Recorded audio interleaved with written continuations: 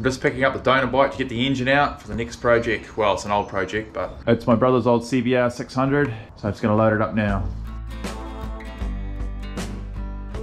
It's a CBR 600, I think it's a 1990 model, somewhere between 85 and 100 horsepower. Used to be my bike, but I was always speeding on it and going to get in trouble, so I decided my brother, he did the same thing. It's been parked up for 7 years, keys lost, so I've got a hot wire, see if I can get it going.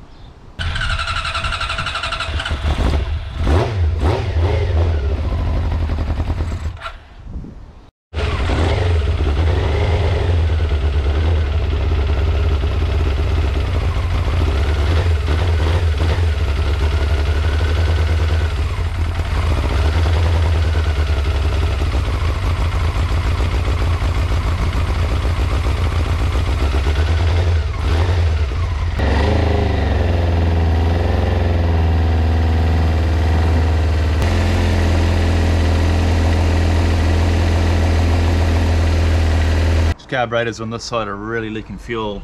Fuel's coming out here, I guess it's some sort of overflow, and there's also fuel coming out somewhere else. So I'll probably have to take these carbs off. Alright, I've taken the carburetors off to give them a clean out. They were pretty filthy actually. It was a wonder it was even running. But I did something totally stupid. I grabbed the main jet and I was holding it up here in the light so I could see, and blasted it with the air gun, and it just shot off out of my hand and went into orbit. I've been looking for it everywhere on the ground. I can't find it. I'm so stupid, but I'll order a new one, and I'll probably get maybe these little float valves as well, because I think that's what was leaking and causing the carburetors to overflow. It's a real shame because I wanted to go for a rip around the yard and do some burnouts and stuff before I pulled it down, but I'm just going to have to pull it down now. Sorry guys.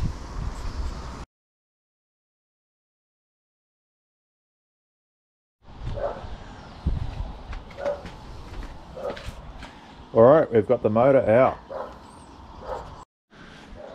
Rest of the bike's just chilling back here waiting for me to take all the electrics and the rest of the parts off it, but I'll leave that there for now. And this here is what it's going in, my Amphibious boat. I've got a few videos on this thing, it actually worked pretty good. Problem was it wasn't fast enough. I mean, I'm sure that motor will fix that problem, but what else I have is jet unit. Oh yeah, it's got steering, it's got reverse bucket, it's got issues, but it was free. A subscriber gave it to me, thanks a lot Matt. This jet unit will pretty much marry straight up to that. I've got a coupling that I can bang on there, and then from there will be a chain and sprocket which will go back to this drive shaft, but I'll have to be able to disengage it, so I need to make some sort of like gearbox that I can disengage and also put it in reverse. I don't know how I'm going to do that. So one of the first things I need to do is probably pull everything out of here, and the jet unit needs some fixing too.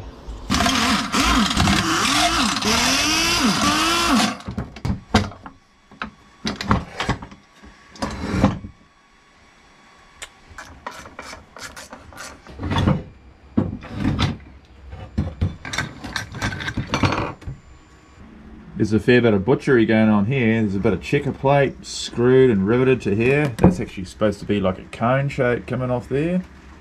But we'll take it apart and see what's going on.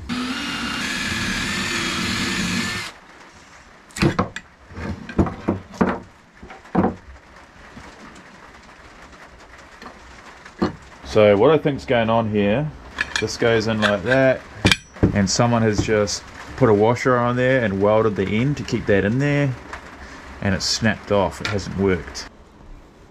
I found an O-ring that fits in here, and I've drawn up what I think I need for the cone. I might just 3D print this part.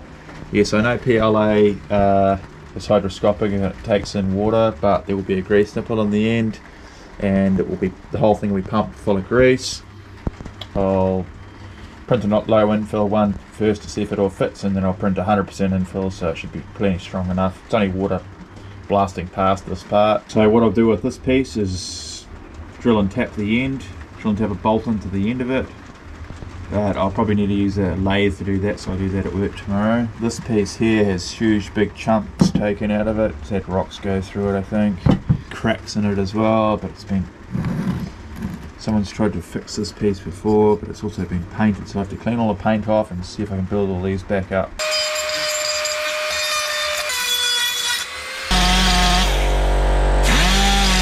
Turns out that crack goes quite a way down on two sides. I'm going to try and weld in the back side there as well. So I'm going to have to put the torch in behind here and try and weld with the wire on this side, which is going to be really hard.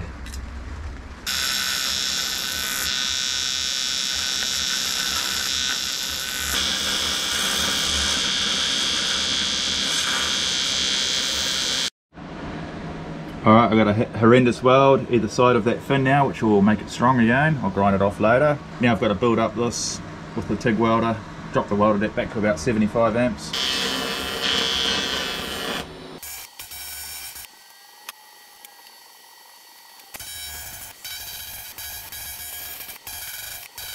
Alright, I've welded that off. I've started to grind down the welds, but my compressor can't keep up with this die grinder, and then this Dremel doesn't really have any bits that are aggressive enough. It's too slow, so I'll finish this off at work, I think. Take this fitting out. It's like a 1/2 inch BSP fitting. I'm just going to blank that off because I'm going to run closed circuit, because I need to run on land as well, obviously.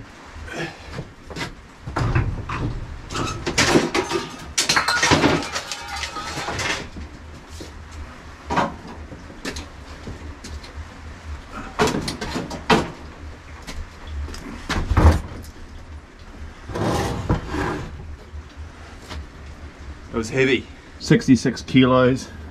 I wonder, I just about dislocated my back carrying it.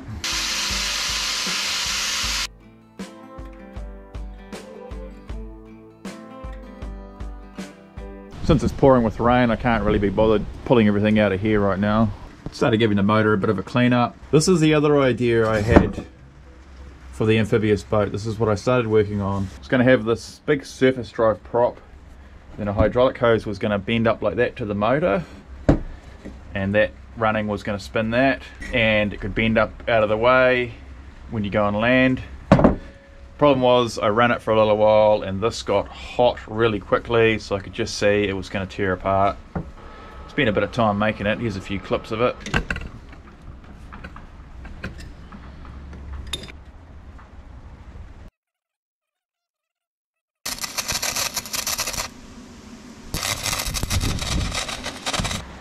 Big thanks to all the people that have been buying my little 3D printable jet unit off CG Trader. Really helps me buying stuff for the channel. A guy called the Eccentric Kiwi made this aluminium casting of an impeller, which I machined down. Thanks a lot for that. I still don't know what I'm going to use this thing for.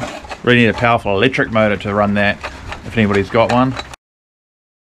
I've got a lot of work ahead of me. I'm going to post a lot of videos on this build. I'm not just getting a kit set boat and putting a jet ski motor and unit in it. I'm doing everything the hard way, and on top of that I'm making it amphibious, so it's going to be really difficult, but it's going to be so awesome when I'm done. Thanks for watching, guys. See you next time.